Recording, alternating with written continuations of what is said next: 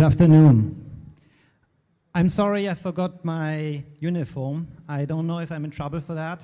I define myself, though, as an eternal student. So, well, when I came to China 5 years ago, I thought that I could learn Chinese very easily in 1 or 2 years. And I was very mistaken. I started 5 times, and I failed 5 times as well. So I tried everything. I tried group classes, individual classes. I asked even my wife to help me. She's Chinese, and that definitely didn't go very well. So I was desperate, and I thought, what can I do to actually learn Chinese? Until my research in psychology led me into the field of identity psychology. So what is identity for psychologists? For psychologists, basically, it's multifaceted. We have the concept that it's basically in 3 layers. There's a social identity, the cultural identity, and the psychological identity. On my speech, I will focus on the psychological identity. Now, what does actually psychological identity entail? Well, if I ask you, who are you? How do you define yourself? What are you? Those are the most commonplace questions that you can hear. And nonetheless, they are probably one of the most difficult questions in our lives. We are struggling our whole life to actually answer those questions.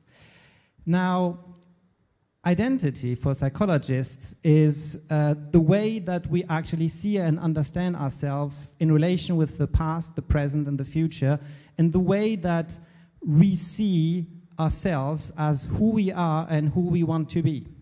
Now, language is one of the most important features for this identity, because language is the way that expresses, that verbalizes, and that creates this way to experience and describe our identity. Now, coming back to me learning Chinese, I understood that in order to learn Chinese, I had to become a Chinese version of myself. I had to actually develop myself being like a Chinese, like feeling a Chinese, uttering these Chinese words, and having a thinking, feeling as a Chinese self. And that's not so easy, right? However, I would like to quote now Friedrich Nietzsche, the German philosopher, who said, "Become who you are. Be the architect of yourself." And I was thinking, as educationalists, maybe we need to think about that and help our students to develop an identity in relationship to the subject, to the language, or maybe even other subjects like mathematics, psychology, or history that we are teaching them. Because if you are feeling like a mathematician, you are actually able to learn mathematics much more easily and with much more motivation than if you're just trying to do exercises without actually identifying with what you're actually doing. So why didn't we integrate that in our curriculum before? I think for the last 200 years, our educational philosophy stems from the Industrial Revolution, where we are thinking that we are providing our students with material, with knowledge, with memories, with understanding. However, nowadays, if you really want to obtain knowledge, all you have to do is just make a research on the internet, and that's it.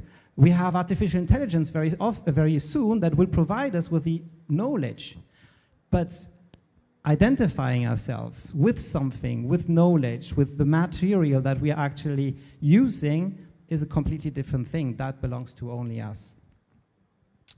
I would like to make a confession at this point too. I love education, but my core identity is actually that of a mental health professional. And I would extend this speech to the implications for mental health. As a psychotherapist, I have treated people with many different languages.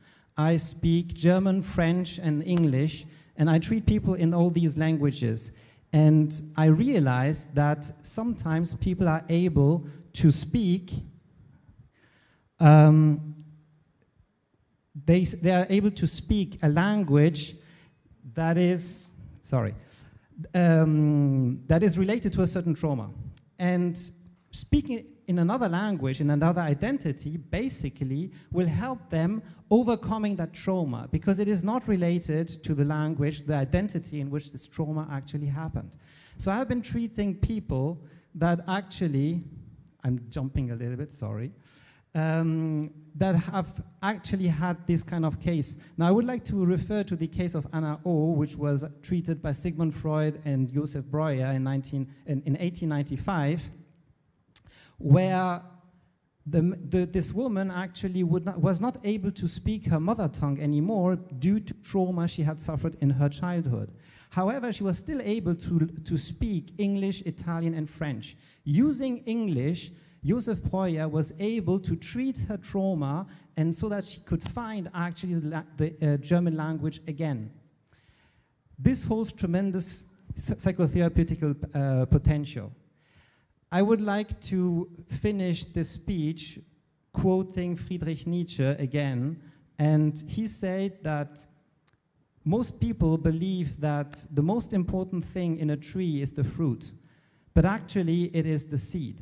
Now, if we want to grow trees that are high-reaching, that are bearing many fruits, we should focus more on the seed that lies within our pupils rather than the fruits they're bearing. Thank you very much.